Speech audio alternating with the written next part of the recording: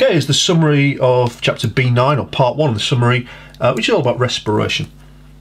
First thing, hopefully we know by now, respiration is the release of energy from food, whether it's carbohydrate, actually it could be fats, lipids, it could even be proteins. You get about 15% of your energy released per day from protein.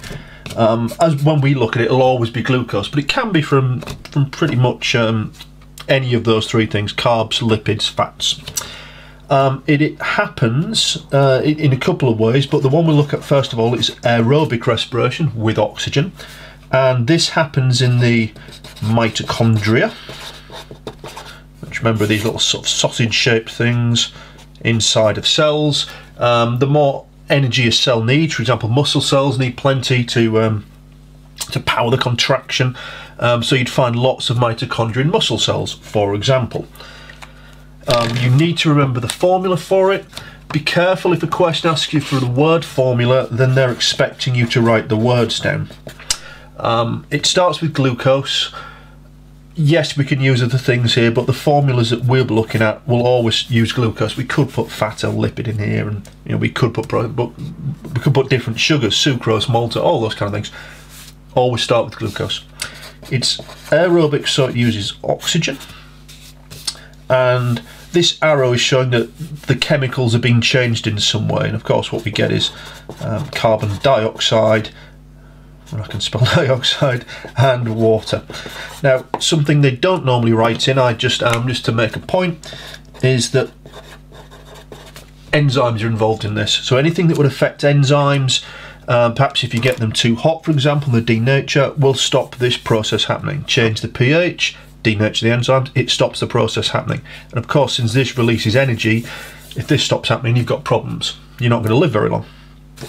The symbol equation which you would need for higher tier: C6H12O6, O2, CO2, and H2O. And then to balance it, it's just 3 lots of 6s. Okay. Now, what I don't like too much in the way that it's done at GCSE, we say things like, well, it releases energy, or it releases lots of energy, and it's a bit fuzzy. It's not really clear what's happening.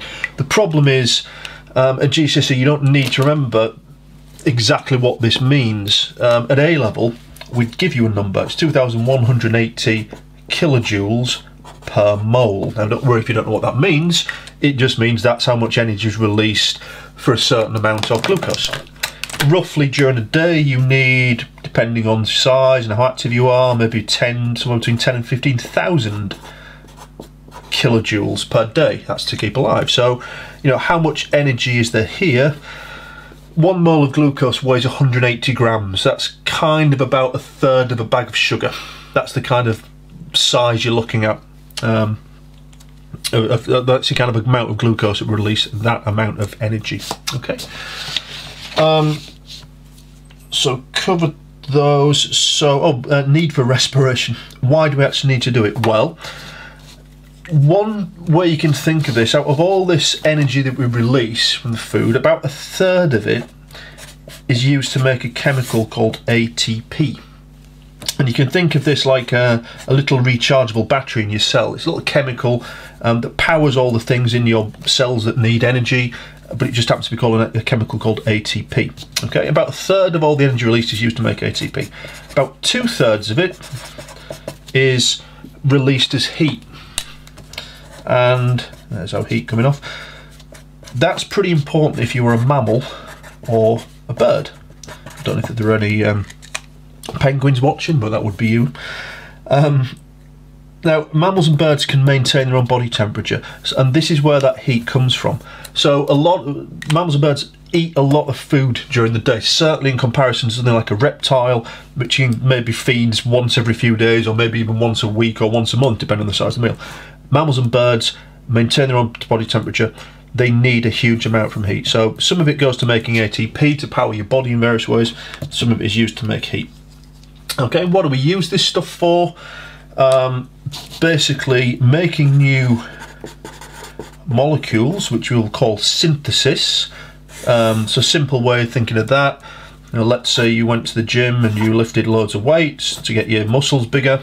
You've got to make new muscle tissue. That's meant to be a barbell. So you'd need to build new muscle tissue, and you need the energy released from food in order to do that.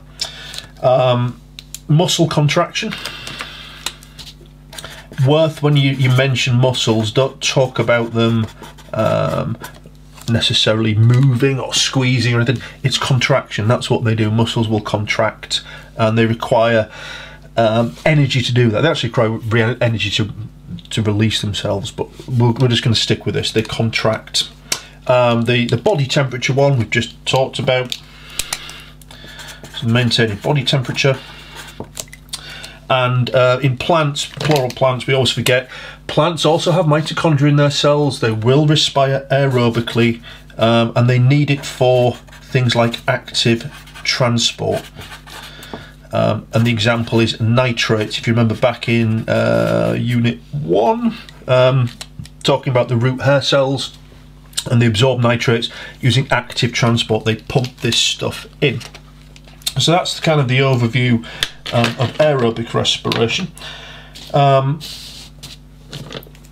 second part of this is the response to exercise, and I'll talk more about this in part 2, but basically when your body, if you do some exercise, a couple of things will happen. So your heart rate will increase. Remember, rate means how often something happens in a certain amount of time. It's usually quoted as beats per minute. Okay, so you might have a resting heart rate of about 70 to 80. When you exercise, maybe it goes up to 120, 130, whatever it may be. Now, the key part is, why does this increase? Well, it's increasing, if we go back to this, to supply more glucose. So the blood is a transport system. It's taking more glucose to the cells, usually muscles. It's taking more oxygen, and it's also removing carbon dioxide. Okay, so you can relate it all back to this formula. Once you know this, it starts to make sense. You will also find that the arteries, the blood vessels supplying your muscles, will widen, or the proper term for this is dilate. Okay, this is why you get one of the reasons you start to get red when you are exercising is you increase the blood flow to your skin, and that's to get rid of the excess heat that we're talking about. You build up too much heat, really. But the arteries inside your body, you won't feel this happening, will widen in order to supply more blood to the muscles. Okay, so the arteries will dilate, they will increase in diameter in order to get more blood flowing to them. Your breathing rate will also increase. Why? Well, again, just come back to this. We've got to breathe in more because we need to supply more oxygen and get rid of more carbon dioxide. So it's directly linked to those things. And the last thing to mention on it is a substance called glycogen. And glycogen is a form of stored sugar. If you eat a load of sugar now, some of that sugar will be stored in your body in the form of this substance glycogen, which is actually stored in your liver and in your muscles. And that glycogen, when you start to exercise, is converted back into glucose to supply you with enough energy for your immediate needs. You might be asked on this kind of thing, I think it's more like to be interpreting graphs and data. So it might be about giving you, here's person 1 and their heart rate was initially, I don't know, 70 beats per minute, and then you make them do some kind of exercise program for a few months, and then after a couple of months later you test it again and their heart rate has gone down to 60 beats per minute, their resting heart rate, and you might be asked to compare these two things. It's a classic one to get asked about percent change. We'll throw this in. Percent change, if you've got two readings, there's my original reading and there's my final reading. Okay, I've changed that, it's gone from 70, it's now down to 60. The formula you need is the final reading minus the original divided by the original, and to turn it into a percentage you times it by 100. Okay, and if you can't remember that, here's the foolproof way to remember it. FOO L, and then just put your minus in. That's the foolproof way to remember it. It's a classic thing to get asked about percentage changes on this kind of work. See you in part 2.